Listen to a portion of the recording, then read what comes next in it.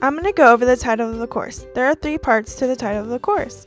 The first part is Introduction to, meaning that if you don't have any foundation in statistics, that's okay, because by the end of the course you should have a good base of statistics.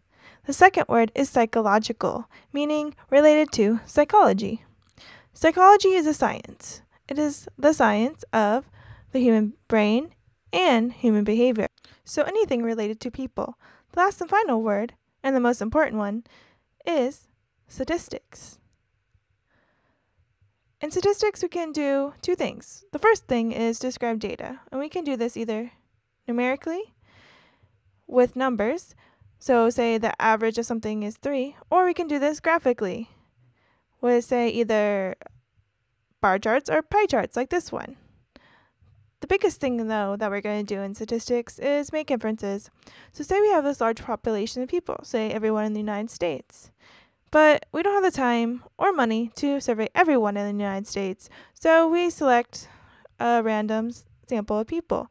And we use statistics to help us make decisions about this whole population, the whole population of the United States, based on this small sample. And we use statistics to do this.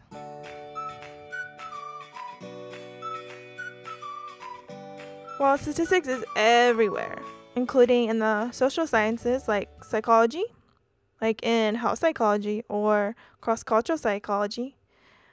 And we see statistics in the hard sciences, including chemistry or medicine. We see statistics in business and finance. There are real-world applications of statistics.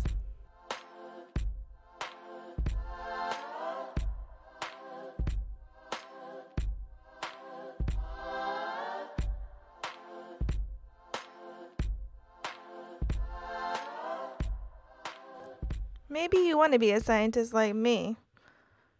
And this is you, being a nerdy scientist. Okay, maybe you don't want to be a scientist. Maybe you want to have an office job.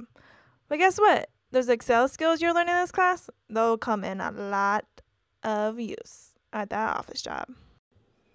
But statistics can also help you and your family make decisions. You can use statistics to decide if you should go out and play today by looking at the weather statistics. But you can also use statistics to make more serious decisions about you and your family, like what medical procedures you should use.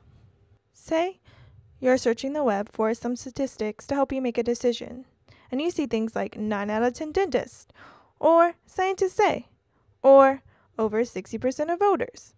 And you're like, should I just take the face value of the statistics? No, you should be an intelligent consumer, and you need to ask these really critical questions of the statistics you see. Like, what did they ask?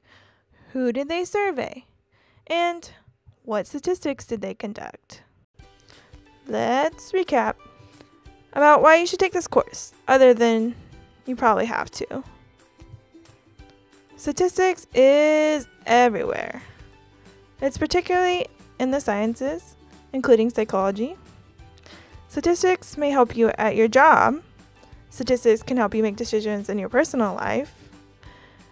And you should be an intelligent consumer of statistics and critically think about statistics you hear.